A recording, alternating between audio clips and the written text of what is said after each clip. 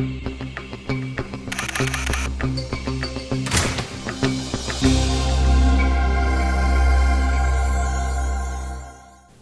guys, Google is deaf and blind. It only reads Braille. And the Braille has to be unique. What do you want to sell? Where do you want to sell it? And what kind of questions are consumers asking? Essentially, content is the most important part of any marketing budget, and it's usually the least budgeted for item. They think it's part of a website. It's totally different.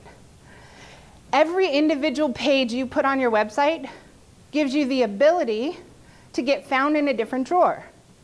So if somebody is looking for AC service in Delaware, AC repair in Delaware, AC maintenance in Delaware, AC replacement in Delaware, AC installation in Delaware, or if someone is looking for air conditioner repair in Delaware, air conditioning repair in Delaware, air conditioner service in Delaware, air conditioner installation in Delaware. Make sense? Every individual page is like taking a pair of shoes and putting it in a store. The rest of this stuff is getting the shoes from the back of the drawer to the front of the drawer, where you guys as consumers said that you convert.